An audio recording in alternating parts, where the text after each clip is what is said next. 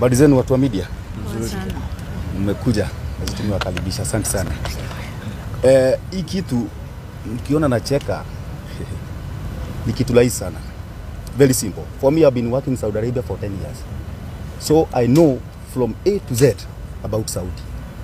Na hii mambo inakuja kuambiwa ya kwamba Mwarabu anatesa, Mwarabu anafanya nini? Actually, you need to do investigation first before you do anything bad. Saudi, nikienda huko, I was a houseboy. I was a houseboy and then I was promoted to be a house driver. From a house driver, nikarudi Kenya. Mnajua kuna kampuni inaitwa Almarai. Almarai is the world integrated dairy company. Imeajili wa Kenya wengi sana. Kuna veterinarians, kuna senior officers wako huko. Wanafanya kazi and they are earning a lot. So, hii kitu ya mateso ya Saudi inaweza malizika. The president ama the parliamentary group walifanya kitu inaitwa safe houses. Safe houses ndio tu itasaidia hii maneno ishe. Safe house ya kwanza ikuwe Jeddah. From Jeddah ingine ikuwe Damam. From Damam ingine iwe kwa Hail. From Hail ingine iwe kwa Sakaka, Al Juaf. Kamisimsheti, Jizan huko chini kabisa. Okay? Maka, Madina. Msichana akitoka huku Kenya akienda Saudi, asiende kwa Mwarabu, asiende kwa agent. Anafaa kwanza embassy ya Saudi, wanakaa tu chini, hakuna kitu wanafanya. They are doing nothing. Msichana akitoka hapa anafaa kuingia kwa embassy kwanza. Ana report na anaandikwa amefika. Kutoka hapo anajulikana unaenda wapi. Nafaa kuenda Madina. Kuna safe house iko Madina and that is what Filipino do. Safe house yenye iko Madina wanampokea msichana. Kwa hivyo Mwarabu atamuendea wapi? Atamuendea kwa safe house. Huyo Mwarabu atajua hao watu he is or she is totally protected. Okay? So kutoka hapo msichana akiwa na shida anafaa kupigia safe house simu. Akipigia safe house simu na safe house inaenda mpaka huko ndani. Wanaenda kujua ni nini inaendelea. Let me tell you, Saudi is not a kitchen. Atutaangalia hivi na uangalie hivi na uangalie. Saudi is like East Africa na tuongezee Southern Sudan. Ni kubwa sana. So embassy haiwezi shughulikia watu wote. Na ndio maana tunahitaji safe houses. And the agencies who are here watashikana na serikali isichukue watu watikutoka na huko nje. Edeni mchukue watu wenye wameenda huko.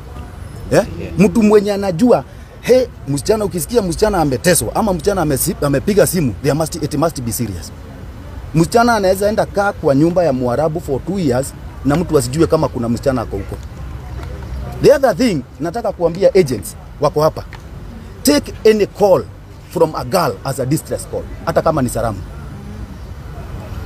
Msichana akitoka hapa, akifika huko anaambiwa shagara, ajui shagara ni nini.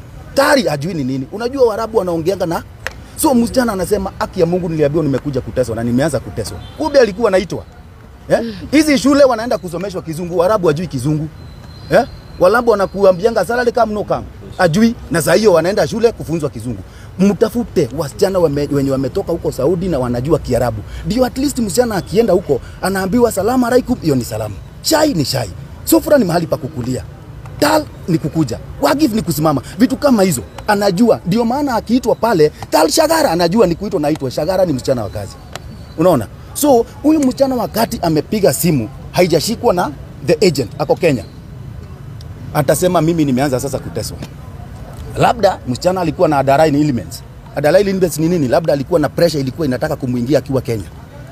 Wakati mama ama agent amekosa kushika simu ya huyo msichana sasa hiyo maneno inaanza kwenda juu. Damu yake inaanza kupanda. Atakufa. Na sio Mwarabu amemuua. Hapana, ni makosa huku Kenya, imepigwa simu hakushika. Na niambie wazazi, kuna kitu moja nataka niwaambie. Msichana akitoka hapa akienda Saudi Arabia anafaa kulipo 32,000. Kwa hivyo huyu msichana akikutumia 70,000 unafaa kumuuliza hiyo pesa umetoa wapi. Ujue huyo ametoroka, ako nje. She is illegal immigrants. Afanyi kazi huko, hayuko wada serikali. Na tulizeni, tuambieni hii maneno tunaijua. Wasichana wengi wamekufia huko wakifanya abortion. Na sasa shida turudie tu serikali. Msichana alitoroka kwa nini? Mshahara iko chini. Filipino wanalipwa 1500. Ongezeni hao wasichana pesa, hawatatoroka. Wengine wakitoka hapa wanakuanga na connection. Msichana ako huko Saudi Arabia anaitwa Darara.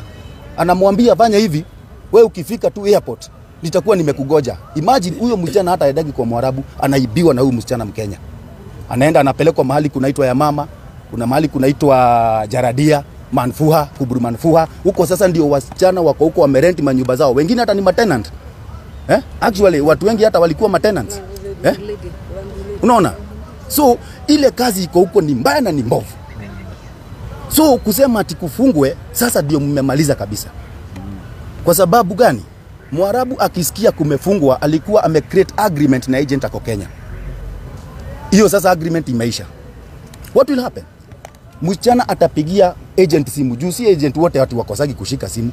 The other guy Tomo Ruthe have said there are almost 200,000 Kenyan ladies who are working there. Almost 0.001 ndio wanateta. So akipiga simu msichana agent atamwambia wacha nijaribu na ule Mwarabu, lakini tu agreement iliisha. Hata teswa ama atateswa? Atateswa. So the only thing naweza omba parliament ni kwamba tutafuteni sisi wenye tumeenda huko, tuwakalishe chini, tuambie Saudi, one thing is not a kitchen the way you are thinking. Saudi inataka hii na hii mikakati, na mkiweka safe houses kalas, kila kitu inaisha. Wasichana wenu mtakuwa mnasikia wanaenda, na mjue kuna mavijana wengine wanafanya kazi huko, they are managers. Kuna wasichana bado wako huko wanafanya hospitali, wengine wanafanya masalonist, wengine wanafanya caregiving. Unaona? So hii kitu ni kitu kidogo sana, ndio maana nilicheka nikianza, na ni kitu inaweza kuwa solved with immediate effect. Kama ni president unataka kuwa point the ambassador, usienda huko uwatafuta mtu ati ni profesa ama nani. Tafuta mama mwenye ashawahi enda huko, anajua mashida za huko. Okay? Aende huko, aangalie, wacha tafuta mama mwenye ameenda huko na anajua. Kama ni safe houses, tafuta wenye wameenda huko, wanajua. Lakini sasa ukienda utafute ama uappoint anybody there, he don't know, he don't care. Nasikitika sana kuona Francis Atwoli amesema ati hiyo ati msichana ananyosha ubwa. Kitu ya kwanza ni kwamba Saudi hakudanga ubwa. Mwarabu hafugagi ubwa, inaitangwa kerb. Na hiyo ni haram. Ni kama kusema kufunga nguruwe. Mwarabu hafugagi ubwa. So anafaa sijui venye atafanya ama sijui kama ata apologize kwa Wakenya, kwa sababu imeshtua watu wengi sana, and it was from porn site. Na kitu ya kwanza mambo kama hiyo watu wa media kabla iende kwa media ama ikuwe aired, ulizeni kwanza what is happening. So I say thank you so much, na I hope the government itajaribu kurectify, and we are very much free, we are very much there. Mkitaka kutuita tuwapatie advice venye kuko ama venye mtafanya, we are there, and we are very many people here. Thank you.